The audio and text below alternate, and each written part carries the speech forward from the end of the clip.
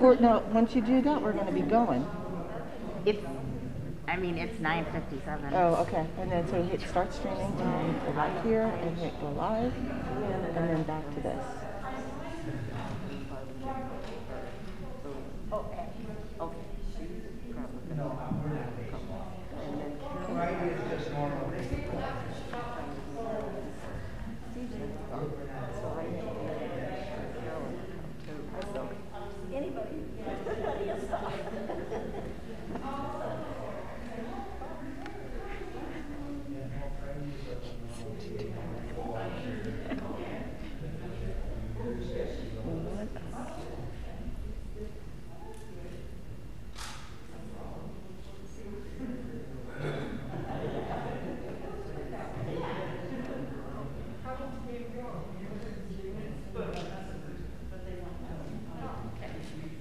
So they're not too far out in the first place.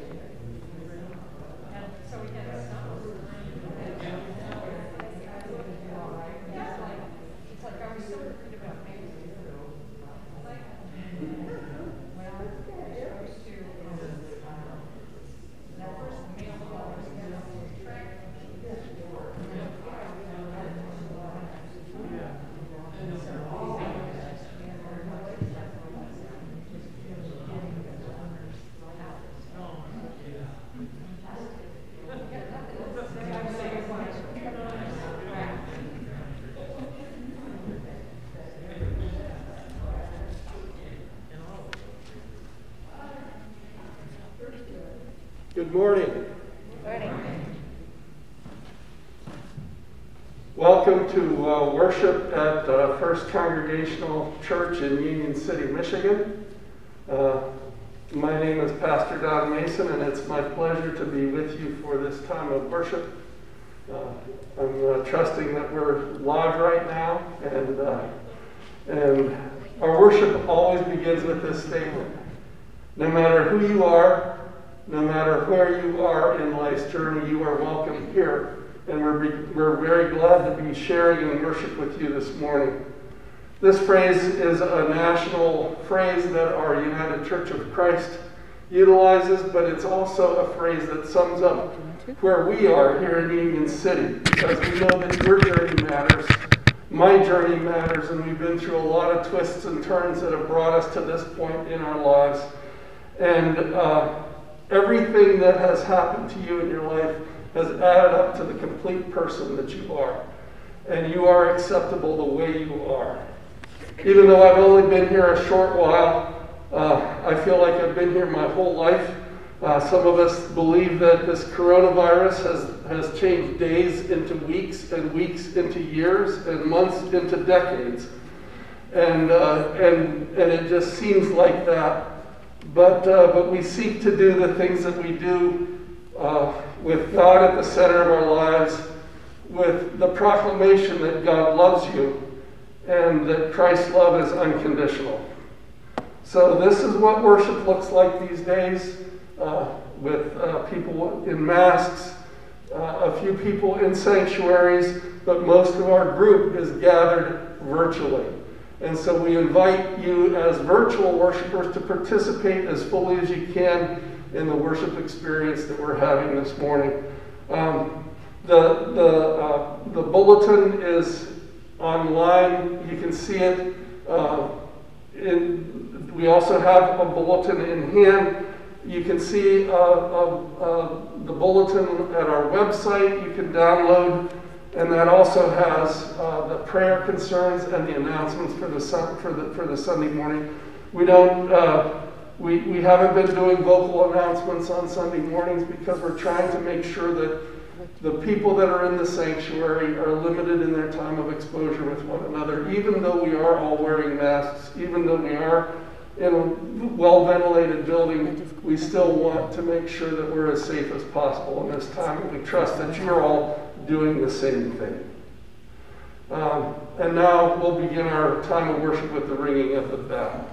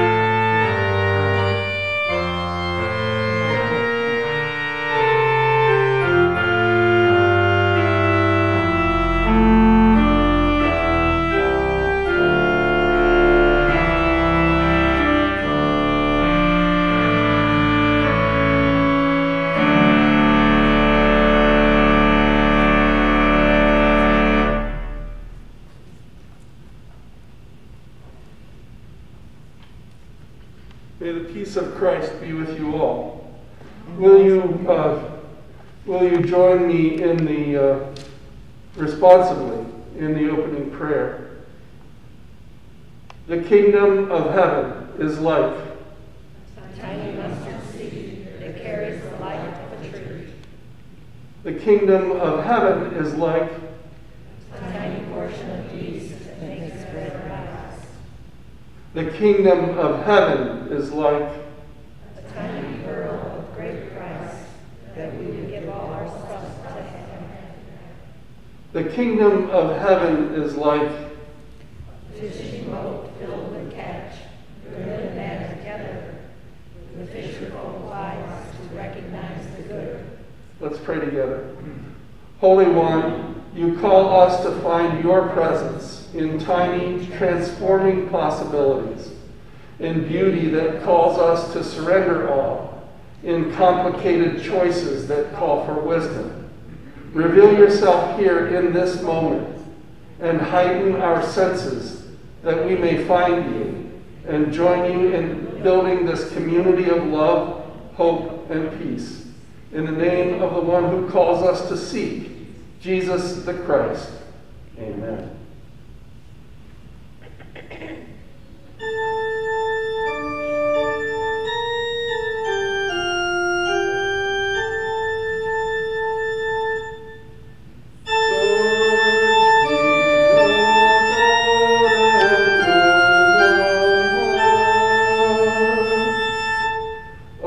You have searched me and known me. You know when I sit down and when I rise up. You discern my thoughts from far away. You search out my path and my lying down. and are acquainted with all my ways. Even before a word is on my tongue, you know it completely. You hem me in, behind and before, and lay your hand upon me. Such knowledge is too wonderful for me. It is so high that I cannot attain it.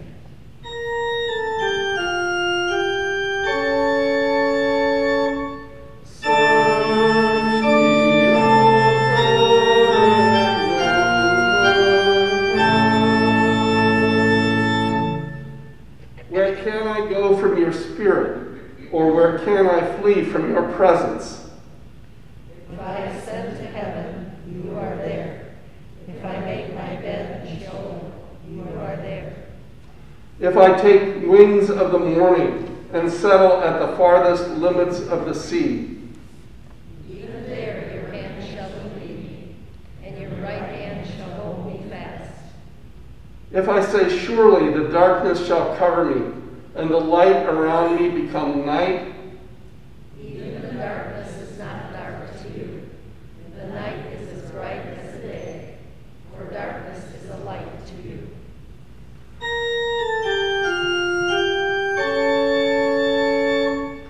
search me, O God, and know my heart. And we have Diane Haley with us this morning for our children's chat. Just these children here. We're all children of God, right? So I'll come down. So, for the last few weeks, Pastor Don's lessons have been about parables that Jesus taught. So I thought I would explain to you what a parable is. Of course, I asked Siri. Siri, what is a parable? This is what she gave me. Now, if I can read this. Can you hear me? A parable is a succinct, didactic story in prose or verse that illustrates one or more instructive lessons or principles. A parable is a type of metaphorical analogy. Some scholars of canonical Gospels and New Testaments apply the term parable only to the parables of Jesus. I just chuckled out loud. Well, that was as clear as mud. So I wondered how many parables are in the Bible. So again, I asked Siri. I got this answer. Very confusing. 100 to 250. Okay, now wait a minute. Apparently, some are labeled parables, and some of Jesus' stories fit the definition of what a parable is. Siri also told me the Gospel of John has no parables. I didn't know that. I thought that was interesting. So, after long research, I felt God to say to me, Diane, you're overthinking this. Just speak from your heart. Your heart is good. Just speak from your heart. So I made up my own definition of what a parable is. A parable is a made-up but realistic story that Jesus told to try to explain God's truth. Right? So that's what I got out of all of that. Okay, after all that, I'm going to tell you one of my favorite parables, which is the parable of the mustard seed. Jesus said, the kingdom of heaven is like a mustard seed, which a man took and planted in his field. Though it is the smallest of all your seeds, yet when it grows, is the largest of garden plants and becomes a tree, so that the birds of the air come and perch in its branches. What can we learn from the mustard seed? Well, I think that we can learn that we are never too small to be important to God. You may be small, but you can spread the love of God. How? Just be kind to everyone you meet. Share. Make a card for someone who is lonely. There are a lot of lonely people right now. If you are kind and loving, it may inspire that person to be kind and loving. And that can go on and on. So yesterday I was looking at Facebook, and a friend of mine posted that her son, a young adult, and his buddy went to pick up some food. They had on their masks, and an elderly man thanked them for possibly saving his life. Wow. Think about that. A very small thing and a grateful man. Let's pray. Dear God, help us to remember that size is not important in your kingdom. You can use even the smallest of us to bring change to the world. In Jesus' name we pray. Amen.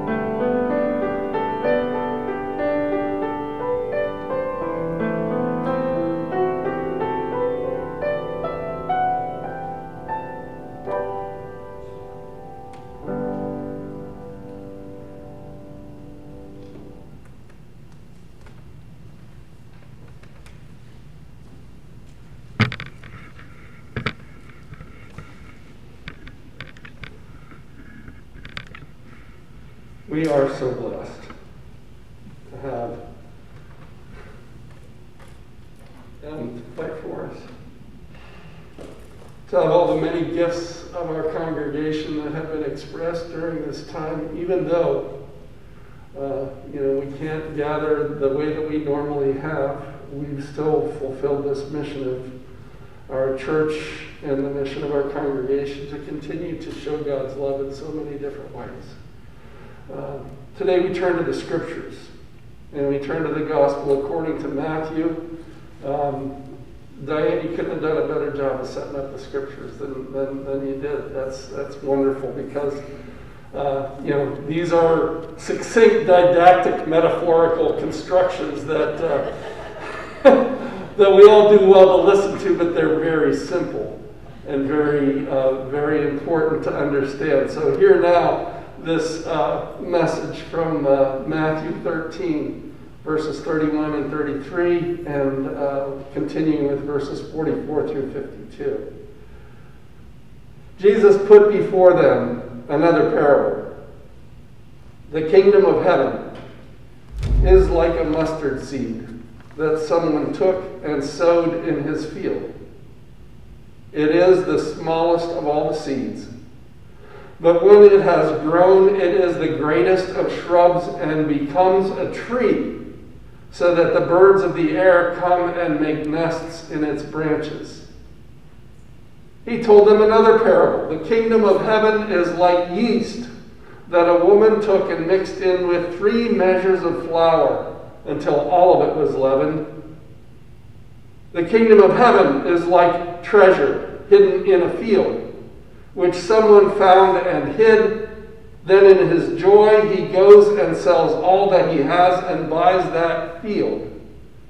Again, the kingdom of heaven is like a merchant in search of fine pearls. On finding one pearl of great value, he went and sold all that he had and bought it. Again, the kingdom of heaven is like a net that was thrown into the sea and caught fish of every kind. When it was full, they drew it ashore, sat down, and put the good into baskets, but threw out the bad. So it will be at the end of the age. The angels will come out and separate the evil from the righteous and throw them into the furnace of fire, where there will be weeping and gnashing of teeth. Have you understood all this? They answered, yes. So he said to them, therefore every scribe who has been trained for the kingdom of heaven is like the master of a household who brings out his treasure, what is new and what is old. May God add a blessing to this our hearing and understanding of this, the word of God. Amen. Well, so there it is. We've got these wonderful parables, one after another, and Jesus said to them, do you understand all this? And they said, yes. So I ask you that same question. Do you understand all this? And you said, no. So there's work to do, isn't there? So there is work to do. And, and one of the things that you could do is you could take each one of these parables and preach a whole sermon about them, and I'm not going to do that today, okay? And you can try in a lot of different ways to connect them together and just preach about one. And I just had a brainstorm about that. Because one of the things that we know about a mustard seed, and as wonderful as it is about this mustard seed, that it grows into such a tree, and birds of the air come and they make their nests in it.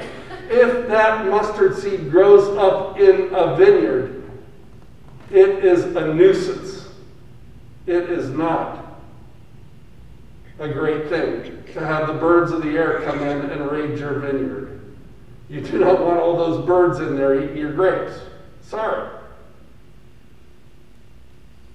Same thing with a dose of leaven in 3 measures of flour. 3 measures of flour is probably more bread than you can make in a month. So if you leaven it before you're ready to make all that bread, you've got 3 measures of flour that's leavened, and you can't bake bread fast enough for it. You have to give it out to your neighbors. You have to get rid of that leavened flour, because the way that bread was preserved, especially in Jesus' day, was to be unleavened. That's why they made so much unleavened bread. So again, that's not necessarily a good thing, to just take enough yeast to leaven 3 measures of flour, because if you do that all at once, then what are you going to do with it? Okay? Same thing with a big old mustard tree that's in your vineyard. How do you manage that? And the treasure of the pearl and the treasure. Both of those things. Again, it's not necessarily a good thing that you found this great treasure and then you buried it in a field, because it's at risk.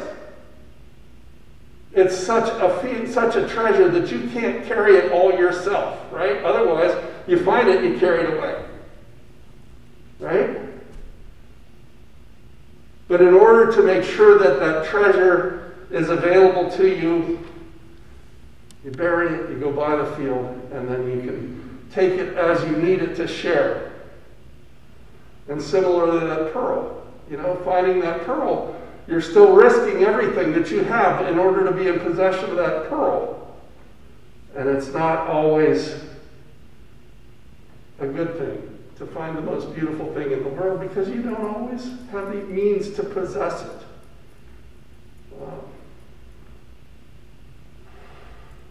But the great thing about the seed, the leaven, the pearl, and the treasure is that they're all available to us through our relationship with Jesus Christ, and it's something that isn't so much of a burden that you can't share it with the world.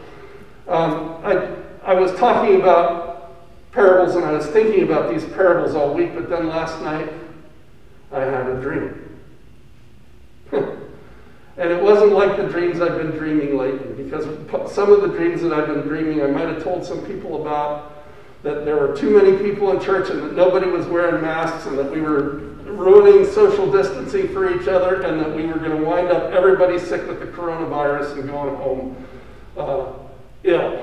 And fortunately, that hasn't happened again this week. But the dream I had last night was that I was in like a little city park or a town park. And I was surrounded by a bunch of men. All right? Now, I can look around at this congregation this morning and I can see that men are in the minority in our congregation right now. We've got 1, 2, 3, 4, 5, 6 men out of 19 people in attendance. So, yeah, we're in a minority here, and that's not necessarily a bad thing sometimes. But this time I was in just a group of all men. And there were men that were old, there were men that were young, there were men that were big, there were men that were small, and we were just hanging out together. And it was very much, to me, like the dream that Martin Luther King had. I have a dream. Because there were men of every different skin color, there were men of all faiths, there were men of all different belongings. Wealth, power. And we were all just kind of hanging out in the park. And one by one, the men would come up and do a little presentation. And they would just talk about themselves and say, this is who I am, and this is how I am here. And this is why I'm here. And then there was this one guy that was just so anxious to get up there and share. And he got up and he's rocking back and forth and he says, I like hamsters. And then he walked down and sat down with the rest of the group. And I'm like, okay. A lot of these guys are sharing some pretty profound things about their faith. And to have one guy just come up there and say, I like hamsters. It was like, yeah. shouldn't we all feel like no matter what kind of a group of company that we're in, we can be our whole selves, and that's all we have to share? To say, I like hamsters. And that's one of the most profound things that I can say about myself. And nobody makes fun of you for that. Everybody accepts you for that. Everybody connects with you on a visceral level because you've been able to be a person of peace that was able to stand up there and bare your soul in front of a crowd, even if it's only to say, I like hamsters.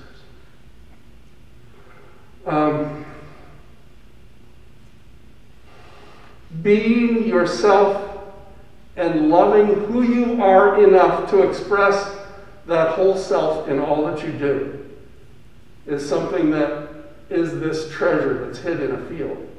It's this pearl of great value. It's this mustard seed. Because what if, I envision this treasure chest, right?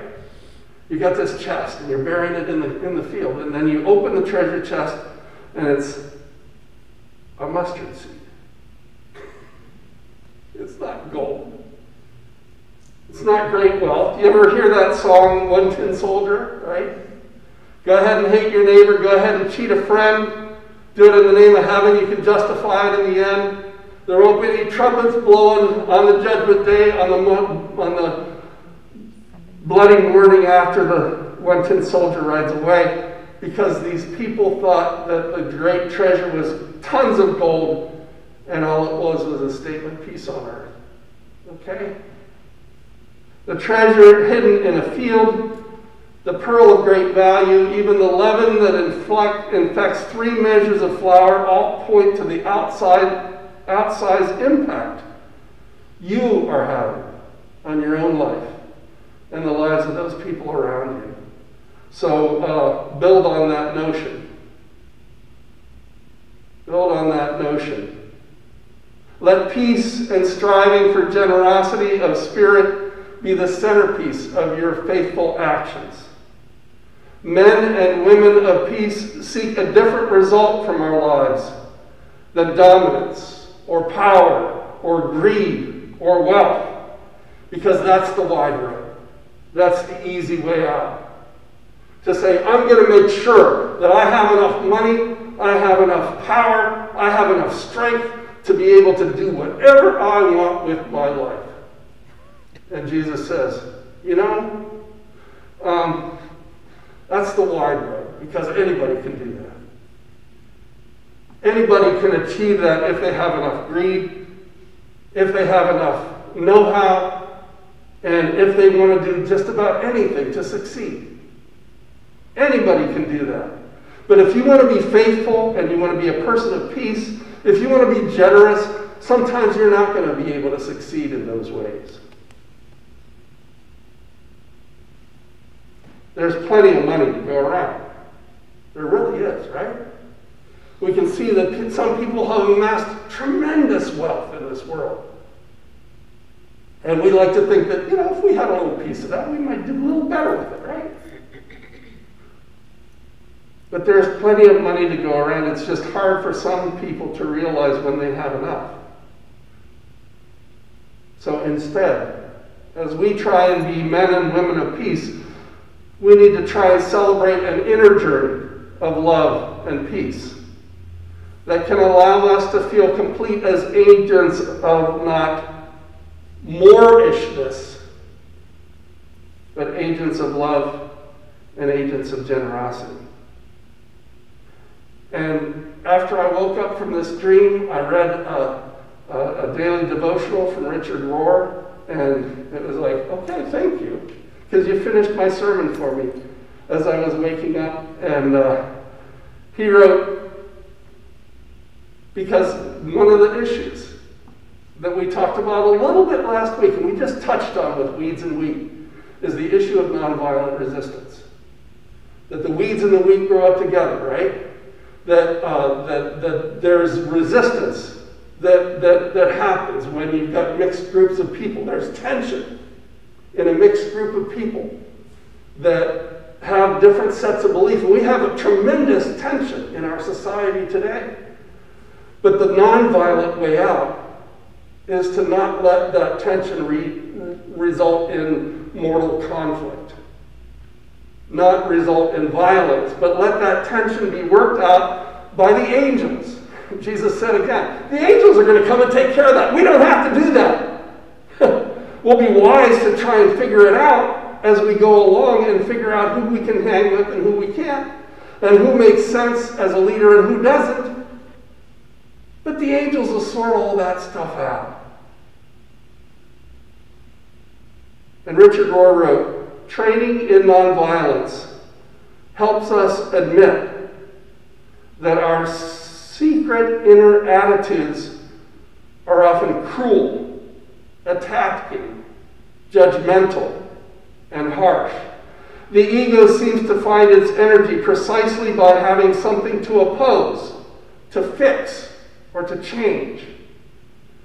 When the mind can judge something to be inferior, we feel superior. We must recognize our constant tendency toward negating reality, resisting it, opposing it, and attacking it on the level of our mind, because this is a universal addiction. Authentic spirituality, on the other hand, is first about you, about allowing your own heart and mind to be changed. It's about getting your own who right. Who is it that is doing the perceiving? Is it your illusory, separate, false self, or is it your true self, who you are in God?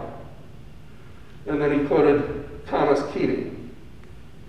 We are all like localized vibrations of the infinite goodness of God's presence. So love is our very nature. Love is our first, middle, and last name. Love is all, not love as sentimentality, but love that is self-forgetful and free of self-interest. We can be men and women of peace. We can be men and women of love and generosity. And it's not too late. That was what my dream told me this morning. It's not too late for us to find that part in this world and hang out there with each other and acknowledge our own wholeness and our own need to be whole in companionship with each other, and that men can do this right now. Even though there's a lot of equality among men and women, there's a lot of power that's still held in the hands of men that are wealthy and powerful. And it's not too late. We're learning that as we go. For us to be self-forgetful and free of self-interest, in the words of Thomas Keating, so that we don't wind up with just one tin soldier riding away at the end of a violent conflict. I rejoice in this ministry which we share through our Lord and Savior, Jesus Christ. Amen.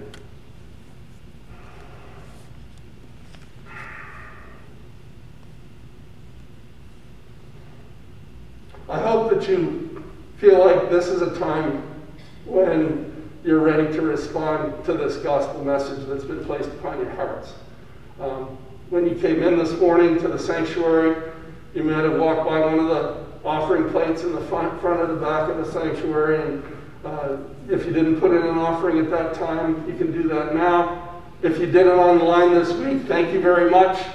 If you decided that this week you needed to support somebody else that was in a nonprofit really struggling and needed to have a little extra gift from you, that's wonderful, because this time of giving is something that we know we can be generous.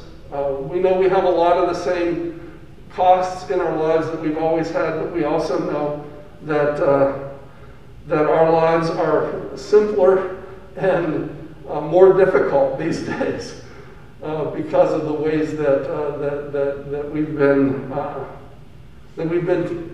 kind of forced to live. So be generous with yourself and your family. Be generous with your church.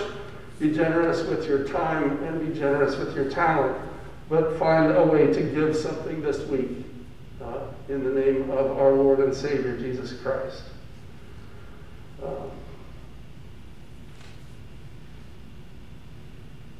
And for our joys and concerns.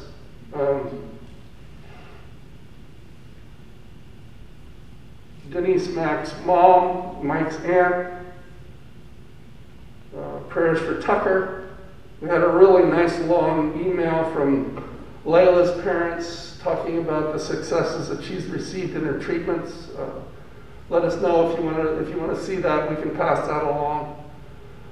Prayers for healing from Wanda, Lisa, Jennifer, Nikki, Brian, Brenda, Diane, and again Layla. You know, we have a longer list of prayers as time goes on, and that's a good thing, because we know that prayer works. Prayers for the birthday boy, Bill Parks. He's no longer a boy, right? And for Donna Clayton, Tessa Miller, and then the real birthday boys, the twin boys, Miles and Julian, that are going to have their first birthday this week. Can you believe it? Holy cow. Time has flown and it has stood still. So as we bring these names up and we bring our time of prayer together, Lord, in your mercy, Hear our prayers.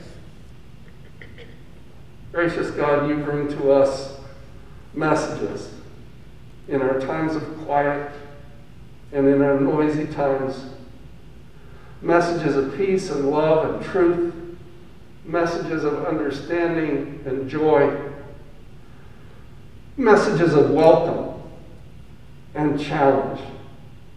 And gracious God, you will continue to grant us opportunities to respond to your word. Walk with us through these days to come, that we may continue to protect each other in this time of a pandemic, that we may continue to receive your words of understanding and hope, especially at times when we feel most depressed and hopeless. That you gather us into a community of diverse people who can be united in a goal. So live with us, hope with us, rejoice with us, and cry with us as we seek to be your people at work in a world that sometimes welcomes us and sometimes pushes us away, but still needs to know about our whole selves as men and women of peace.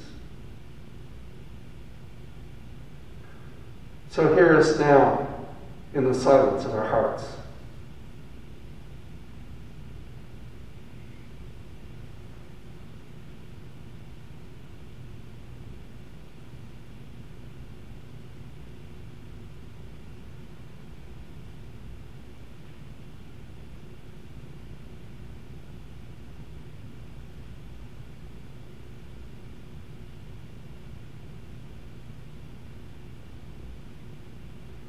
And now will you pray with me the prayer of our Savior? Our Father, who art in heaven, hallowed be thy name. Thy kingdom come, thy will be done, on earth as it is in heaven. Give us this day our daily bread, and forgive us our sins, as we forgive those who sin against us. And lead us not into temptation, but deliver us from evil. For thine is the kingdom, and the power, and the glory forever and ever. Amen. And then we close by affirming our faith, utilizing the statement of faith that was written 63 years ago by our founding generation of church leaders. We believe in you, O God, eternal Spirit, God of our Savior Jesus Christ and our God, and to your deeds we testify. You call the worlds into being, create persons in your own image, and set before each one the ways of life and death. You seek in holy love to save all people from aimlessness and sin. You judge people and nations by your righteous will declared through prophets and apostles.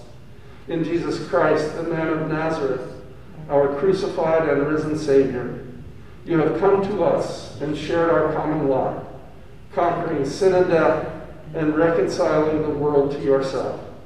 You bestow upon us your Holy Spirit, creating and renewing the Church of Jesus Christ, binding in covenant faithful people of all ages, tongues, and races.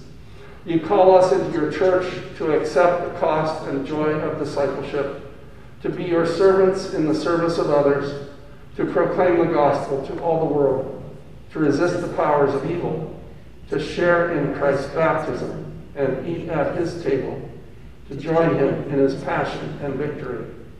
You promise to all who trust you forgiveness of sins and fullness of grace, courage in the struggle for justice and peace, your presence in trial and rejoicing, and eternal life in your realm, which has no end.